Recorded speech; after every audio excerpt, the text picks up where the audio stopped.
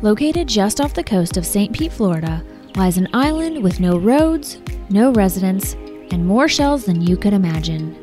And if shells aren't enough to draw you to this beautiful island, perhaps the miles of secluded coastline will be. We're Jamie and Skylar, and today we're taking you to Shell Key. We'll also show you how you can visit this beautiful island yourself and where to find some amazing food and views along the way. Alright guys, just a little bit of background on our video for today. We've been wanting to take the ferry to Shell Key for a while now, and we actually booked our tickets for last weekend, but it ended up raining the entire weekend, so we had to push them back to this weekend.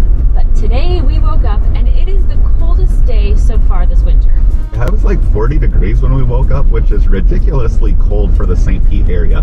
But we didn't want to push this trip back again, so we are bundled up, and we're actually hopeful that since it's so cold today, we might just have this island almost all to ourselves. So we'll find out shortly.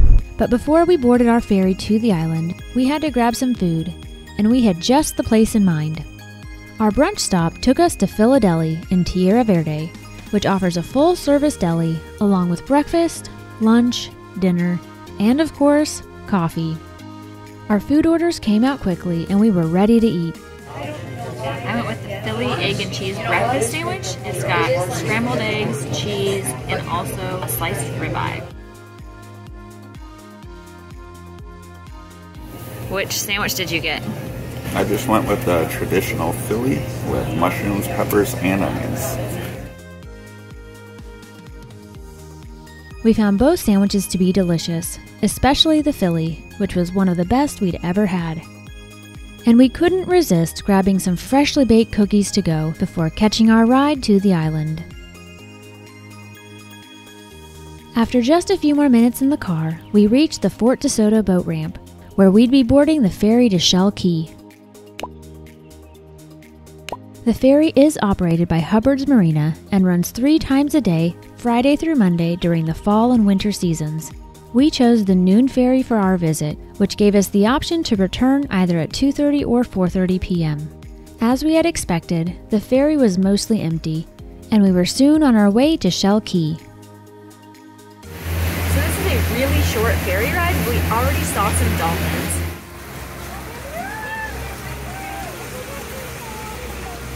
The ferry ride to Shell Key was about 15 minutes, but it seemed like even less, with the dolphin and pelican sightings keeping us entertained along the way.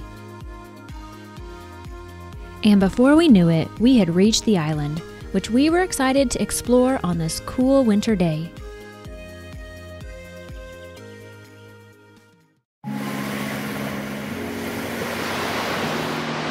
Alright, we made it to Shell Key, and it is clear where the island got its name because there are shells everywhere.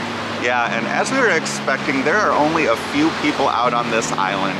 There were a couple other groups of people on the ferry that came over with us, but they pretty much stuck to the south end of the island. So it's looking like we're gonna have the entire north half of this island all to ourselves, so let's go check it out. But first, we had to set up camp. And with almost 2 miles of empty beachfront, we had no trouble finding the perfect spot.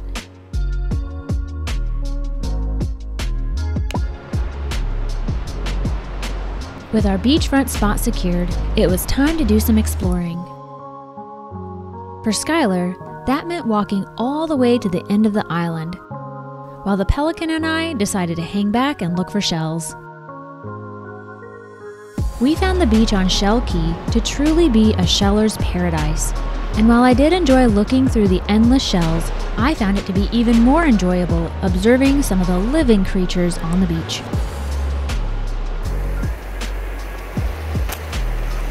So we haven't been out here very long, but we've already found some pretty cool shells. Take a look at these.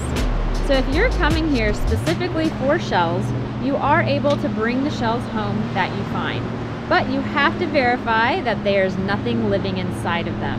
And if you're lucky, you might find some full sand dollars out here. If you find one that's a lighter color like this one, then it is safe to take home. If it's a darker color like this one, you do have to check the outside of it and the back of it to make sure that there are no spines on it.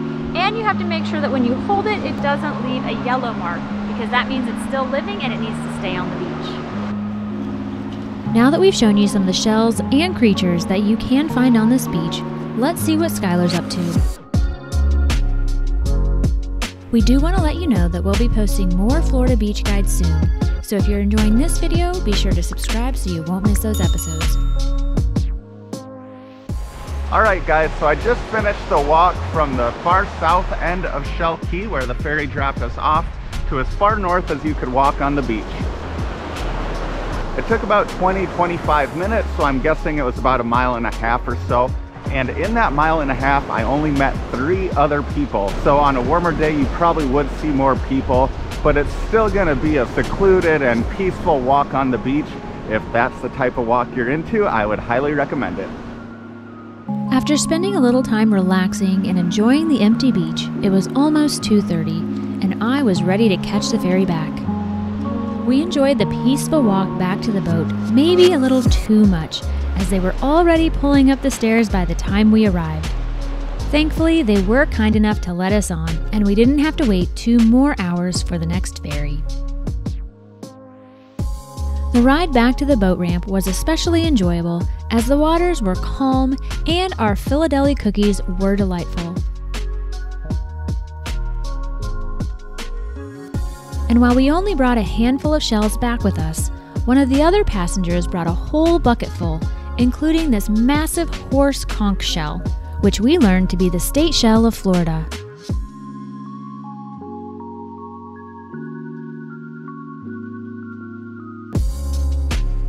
We just got back to the Fort Desoto boat ramp, which means we were out on the island for about 2 hours. Now, I definitely could have spent another 2 hours on the island, but there's little shade out there and also no restrooms, so this one was ready to come back after 2 hours.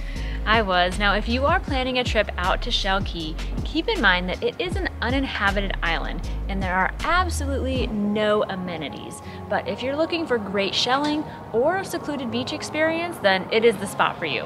Now, we did get to enjoy those 2 cookies from Philadelphia on the boat ride back, but after all that walking, we're still pretty hungry, and we hear there's a cool rooftop restaurant nearby, so we're gonna go check that out next. Our dinner plans took us just 4 miles to the north, where you'll find Vista at the Top, on the roof of the Residence Inn. Bad news, guys. We made it to the Vista at the Top, but it is closed, we think due to the cold, but thankfully they were kind enough to let us go up to the rooftop to check it out. Yeah, I'm really glad that we were able to do this because the view up here is amazing. It'd be perfect to grab a drink, have a meal, and definitely watch a sunset. It is beautiful.